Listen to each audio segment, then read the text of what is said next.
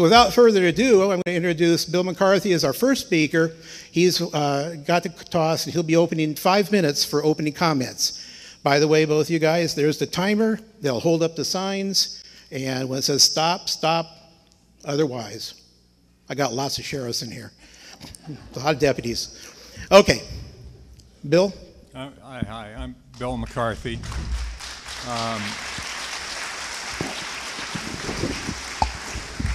And I am running for sheriff of Polk County, asking to be reelected to that position. Is the microphone sound okay?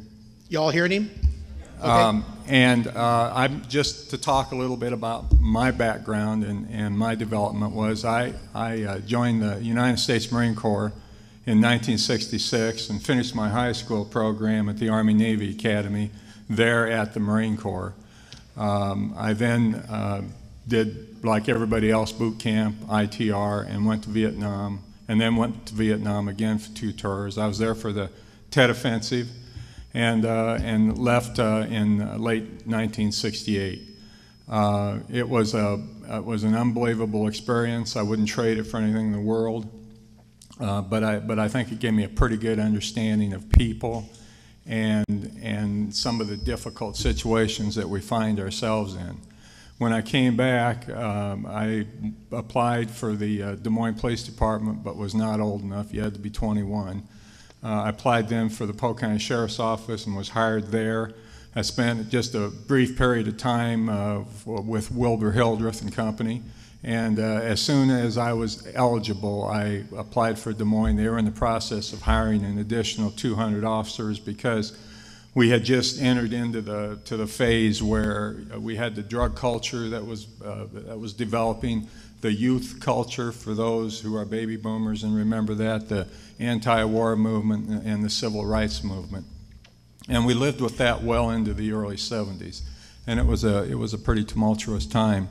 I think a lot of people felt at that time that maybe the fabric of the country was coming apart, but it turned out that we were a lot stronger than what we thought we were, and better days came about. As I said, started the Des Moines Police Department with the high school education. I realized after having been there about a year that I wanted to move up the ranks a little bit. I wanted to better myself within the agency. I wanted to have more say over what was occurring. And so I signed up for Area 11, and even though it took me longer than 2 years on a part-time basis, I completed that.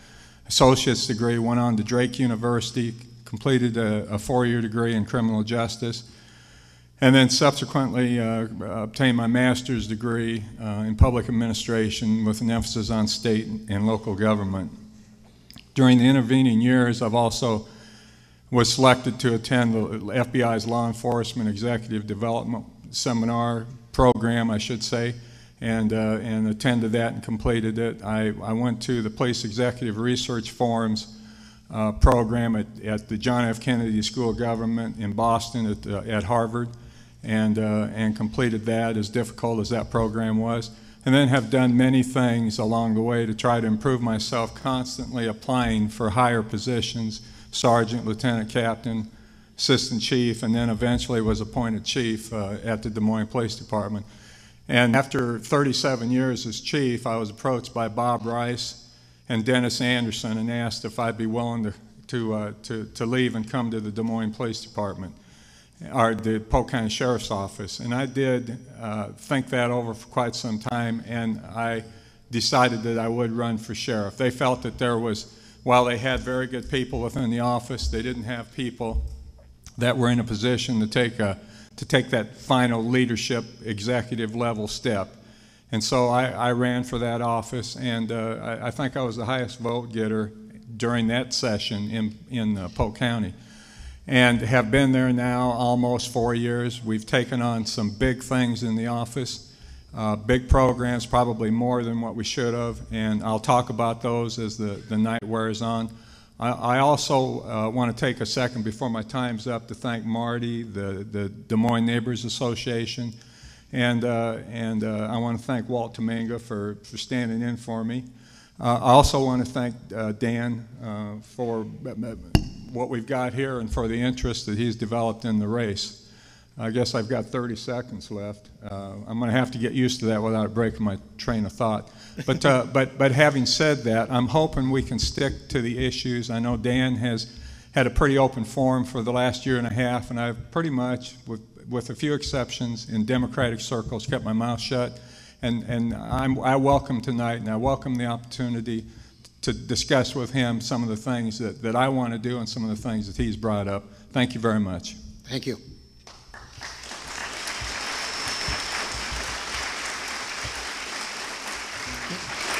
Dan, you've got 5 minutes. Thank you very much for the opportunity. I appreciate all the support here and the interest in Polk County. It's very important about this constitutional sheriff's race that we have. There's a lot of issues on the board. I want you to know that I was born and raised in Sterling, Illinois up through 7th grade. I moved here in 8th grade. My dad was transferred in the airlines.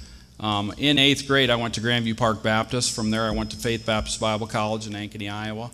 From there, I joined the military and went to Fort Benning, Georgia, and then the 7th ID Light Infantry Cohort Unit out in Fort Ord, California. From there, I tested for the largest sheriff's office in the world, which is LA County Sheriff's. We tested with 5,000 people. I was one of the 150 that was selected. We worked in Los Angeles throughout the Rodney King incident. That was 3 weeks of rioting. We went through that, and then I lateraled to Pomona Police Department, where we worked for an additional couple of years.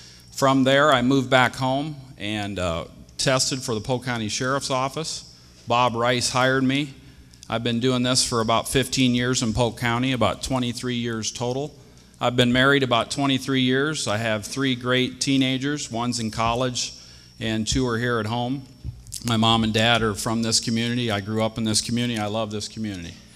I'm not going to take the 5 minutes because we need to get into the issues, but I appreciate your support. Thank you very much for the volunteers that came and started this neighborhood association tonight, and we'll look forward to chatting and answering your questions. Thank you. Thank you.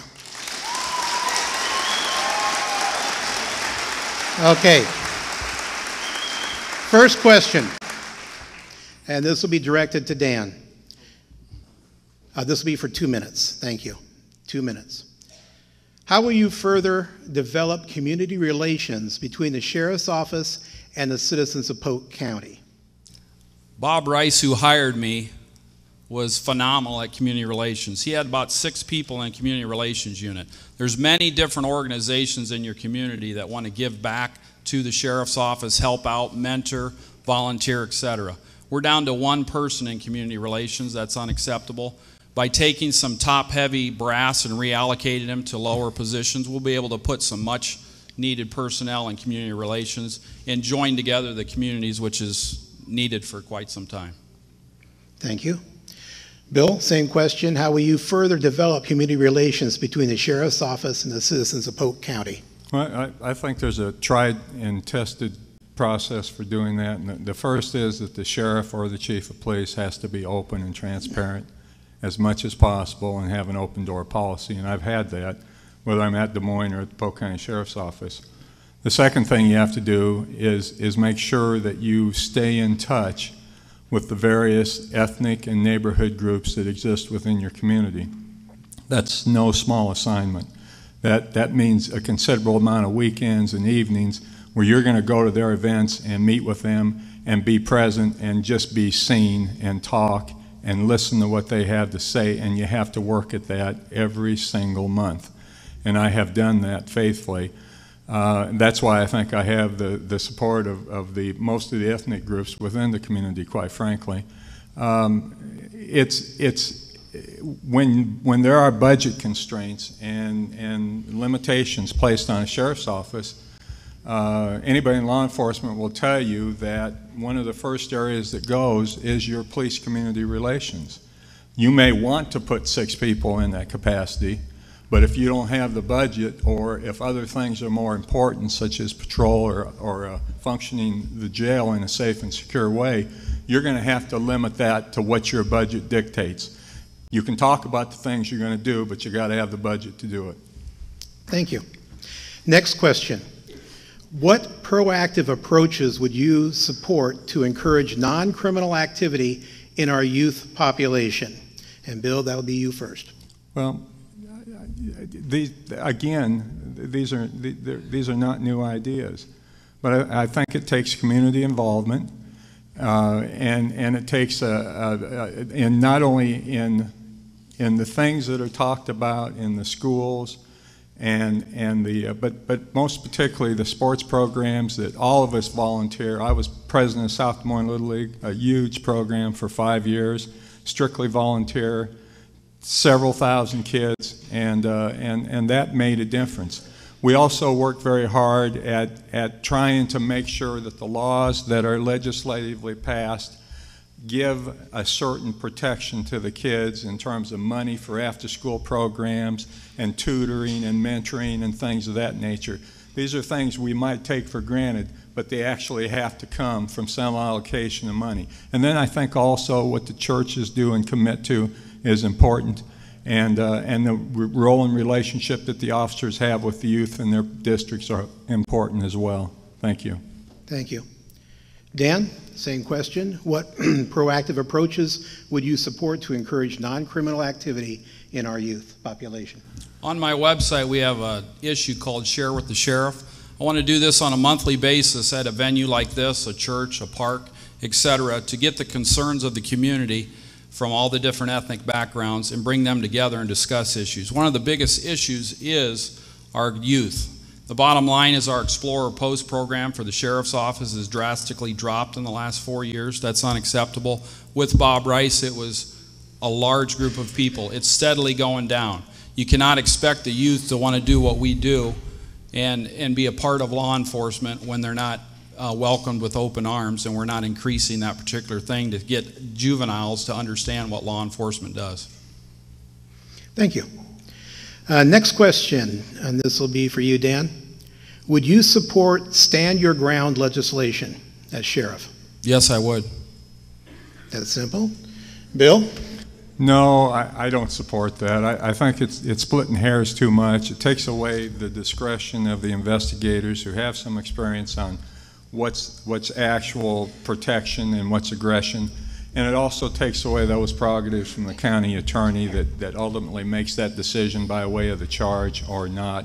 It also allows, as our Polk County attorney has said, it would allow for some victims in domestic abuse circumstances to be further abused and to have somebody be aggressive towards them.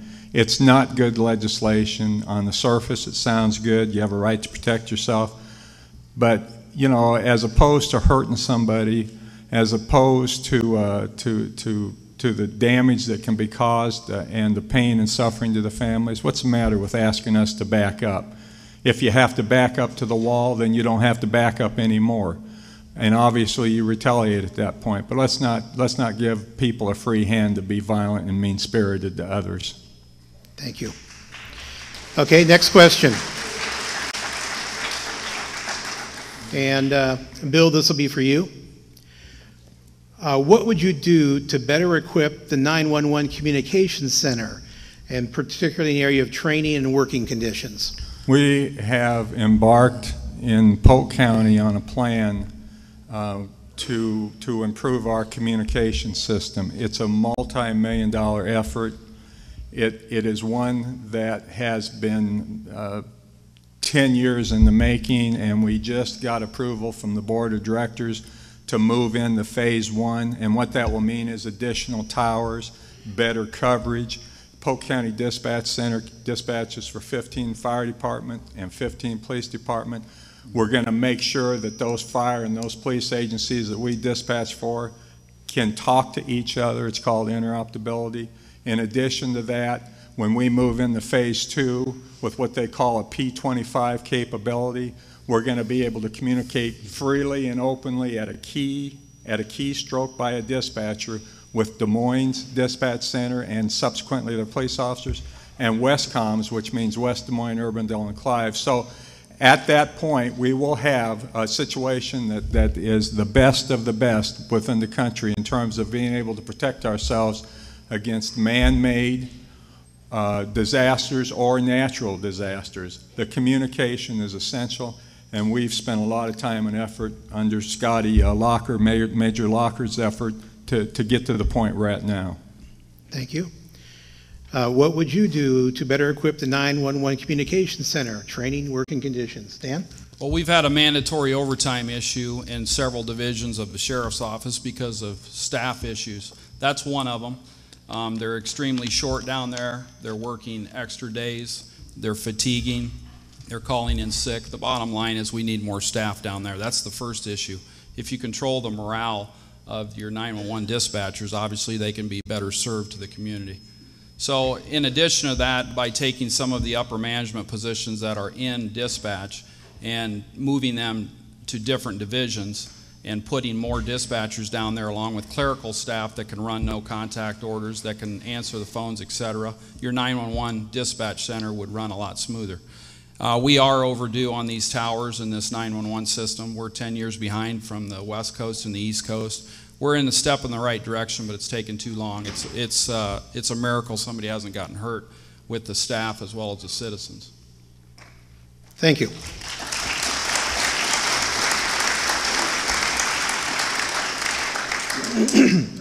The next, turn up the sound a little bit. Well, whoever's controlling the sound, they adopt just a little bit. We're getting a little bit of feedback. That's also part of a problem too. This will be for Dan on this question. He'll do this one first. Iowa Code 341A is the cornerstone of the Office of Sheriff. The law provides regulations for hiring, firing, and promotion of employees within the sheriff's office. What will you do as sheriff to ensure that this law is upheld? First of all, I won't allow that law to be broken. It's clear that the civil service laws is supposed to make a list of the top 10 and certify that list for approximately 2 years. At no time do you bring the county attorney's office into it and bring the civil service commissioners and say we're just going to put everybody on the list. That's intentionally breaking the civil service law. I've been victim to it myself. 3 out of the last 4 years I've tested #1 for lieutenant. I'm still a sergeant. The current practice is unacceptable. What we do with the civil service laws, we're not into manipulating those laws. We're into honoring the Iowa Code in 341. Thank you.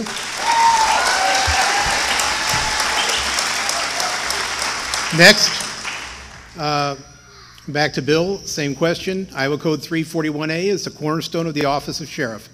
The law provides regulations for hiring, firing, and promotion of the employees within the sheriff's office. What will you do as sheriff to ensure that this law is upheld? I'll try to get through this fairly quick because it's a complicated issue, but when I came to the sheriff's office, and I've been here now, a little over 4 years, approaching 5, I think, I didn't know the people that worked within the agency. I mean, I've known officers from this agency in the past, but I didn't know them personally.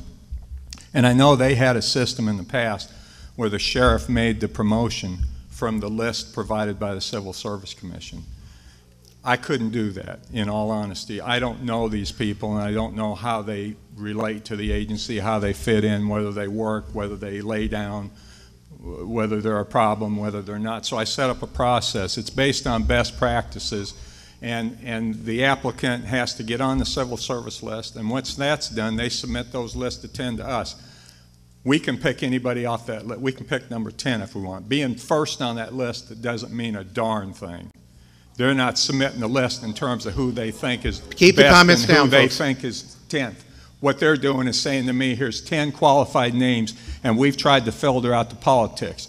And then we sit down and interview the applicant. And we look at their personnel file and their complaints and their history and their work ethics and the things that they've done. And we've had the commanders interview these people. And they get to speak to us and make a statement. Then we vote. And the person individually with the smallest vote is number 1 off that list by the sheriff, number 2, number 3, number 4, number 5. And sometimes when people don't get promoted, there's a reason behind that too.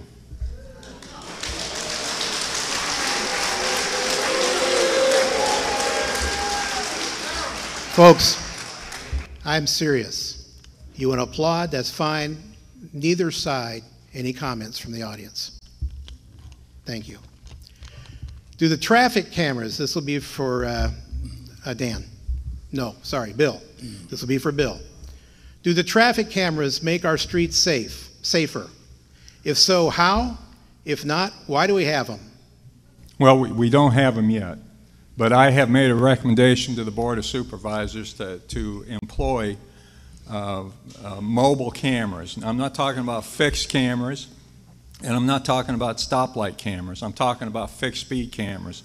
If you look at our statistics over the past 5 years, the single thread that runs through the fatalities and the serious accidents and the injuries and the deaths is speed.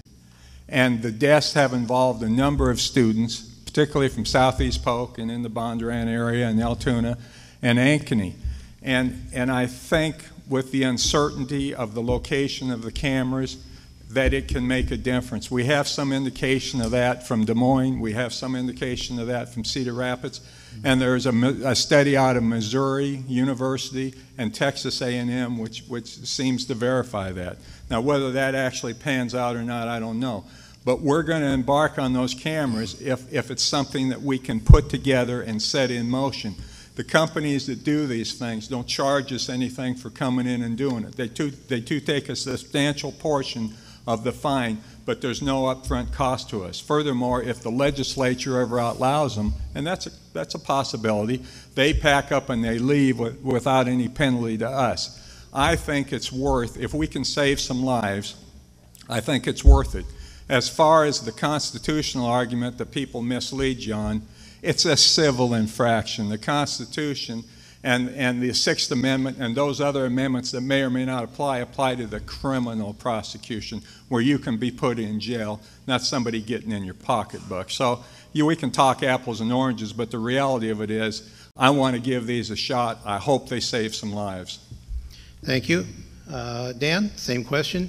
Do traffic cameras make our streets safer? If so, how? If not, why do we have them? Regardless of the statistics, a constitutional sheriff honoring his oath of office is going to look at the Sixth Amendment and say you have a right to face your accuser. If it wasn't a speed issue, why did they let you go 11 miles an hour over the speed limit? If you had a fat pocketbook, you could speed through that camera zone 365 days a year, and there would be no penalty other than you paying a check. So it's not about safety. I'm not going to go into the details of what I feel about that anymore, other than the fact that it's on my website, and the bottom line is we've got 4 people running the entire county other than Grimes and Bondurant, and I'm sure people would rather have a patrolman out there than a camera taking pictures of them. Thank you.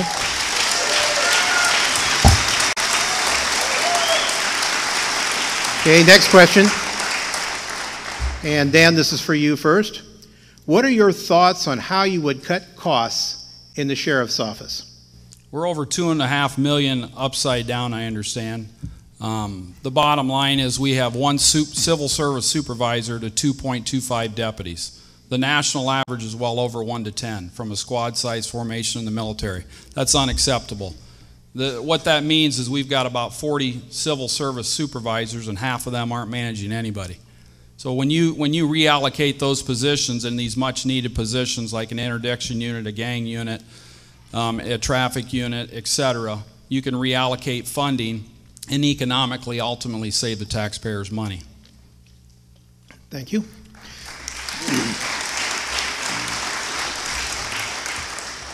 Bill, to you, what are your thoughts on how you would cut costs in the sheriff's office? We're not, first off, we're not $2.5 million down. We're operating within budget. Polk County Board of Supervisors has a certain revenue base, and they distribute it among agencies and departments. We'll operate within that figure that they gave us. We made budget last time. We'll make budget next time. Secondly, our budget's $47 million. I've listened to Dan say this for a year and a half. It's $47 million, and we have about $12 million in revenue. So our budget, the actual cost to the taxpayers, is about $34 million, which is a lot, but we're the biggest agency of a sheriff's office. The other thing is, I've listened to Dan for a year and a half distort deliberately the 2.5 ratio that he talks about as management to supervisor.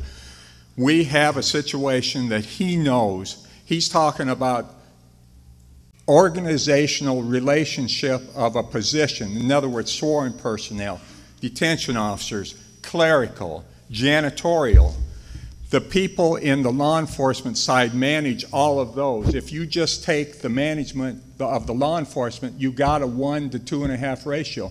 But when you have managers that manage each and every division and unit and section of their law enforcement, that becomes, it's really span of control is what he's talking about. He just apparently doesn't understand the management issues or the words that go along with what we use to describe what we do. We have a 1 in 10 in court services. We have a 1 in 9 in the civil division. We have a 1 in 7 in patrol services, and if you add in the sergeants that are there on the street with their men, it turns to 1 in 10.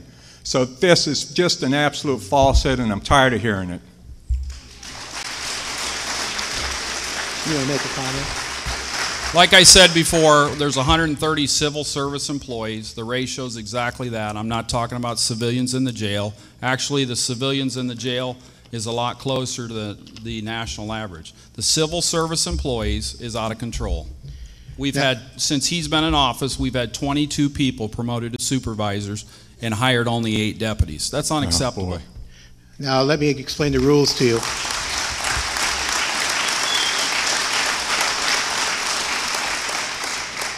What we do allow in this forum is if there's an accusation back to a person, he was the second person, that he has a chance to be able just to give a quick response to it. And since it was an accusation that he doesn't understand it, he's had a chance to clarify it. So that's how it goes. Should the Polk County Sheriff's Office continue to charge an extra fee? Whoa, boy, this is a long one. Okay. This is really bad. I'm going to take my glasses off. Should the Polk County Sheriff's Office continue to charge an extra fee beyond the charge specified in the Iowa Code for photo ID weapon permits, yet not allow an applicant to pay the statutory fee and receive a paper permit? If you understand that, Dan, you're the first. No, Bill will be the first one on this one. Absolutely. Dan talks about the shortfall in the budget. Okay, Dan, you try to raise money on revenue side where you can. We spend a lot of money doing gun permits, and I know you can make the argument that you're going to be a constitutional sheriff, and I definitely need to address that in a little bit. But having said that, it doesn't mean that the permit process ought to be free or it doesn't cost anybody anything. It costs the taxpayers a good deal of money. We charge, for a 5-year permit, we charge $55. Of that, $10 goes to the state. We also do something in Polk County that no other sheriff's office does. This is the permit you get if you go apply anyplace else in the state. This is what we give you. And I'll guarantee you that virtually every single one of our permit holders prefer this card. They prefer to carry it in their billfold, and they're proud of it. So we charge $5 for that. So now we have a full-time person that does this. It's supported by other staff within the office. In addition to that, every single year we do a check on these same applicants for the 5 years. So I just don't understand why the money we charge and the little bit we make to offset the expense to the county and to the taxpayers is such a big issue. Thank you. Dan? The money we make has been rumored to be $75,000 to $100,000 a year. Nobody knows that other than Sheriff McCarthy and his accountant. If they're making that kind of money off a constitutional right to Second Amendment, that's unacceptable. That $5 extra charge for that machine has been paid for several years. The Iowa statute says $50. That's what it should be. Thank you.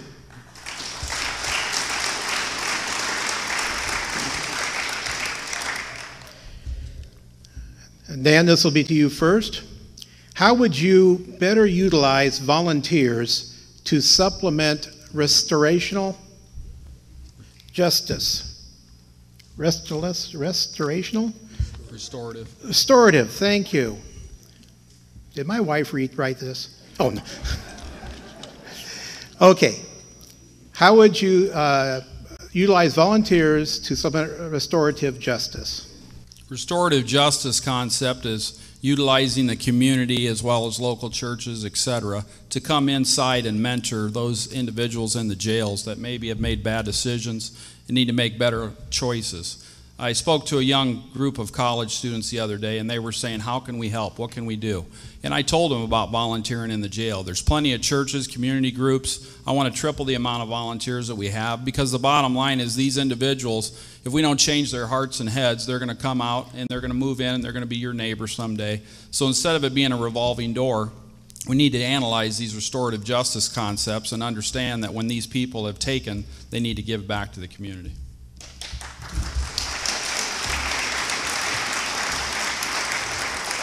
Bill, do you want the question read again? No, it's restorative justice. Dan, you don't understand what restorative justice is. You need to get a book and look it up. Restorative justice is a concept that's used in the criminal justice system, and it provides an opportunity to restore or make whole. That's the theory behind it. We've used it in Iowa. We've used it in Polk County on occasion. One example is the synagogue defacing that happened about 12 years ago that got a lot of press coverage, where you could bring those two young people, lost souls, if you will, that were under the influence of skinheads, and bring them in, and they sat down under the auspices of the county attorney and Rabbi Fink, and some of these folks that were still alive and had lived through the Holocaust were able to sit down and explain to them the impact their crime had upon them. And then these people had to try to make that right, these two lost souls. They had to paint over, they had to express themselves to the folks. Now, there's a place for that. It's called restorative justice. There's a place for that in our criminal justice system. But it isn't what Dan talks about. I don't know what he's talking about. But I can tell you this, and I'm serious about that. I can tell you this, that ask a lady that's been raped, or if you've had your home burglarized, if you want to sit down across the table from a person that's perpetrated that violence against you and violated your inner space, and see if she wants to have anything to do with a restorative justice approach. And Dan talks about being hard and on the criminals in terms of the projects. Well, you don't have a partnership with a restorative justice situation unless the police have first caught and apprehended and arrested and charged the criminal. So now the criminal has the incentive to say, gosh, I'm really sorry, and I really didn't mean to hurt your feelings. That's restorative justice. It's got to be done with great deliberation and care, and it's got to fit in the criminal justice system. That's restorative justice, Dan. Maybe you're talking about something else.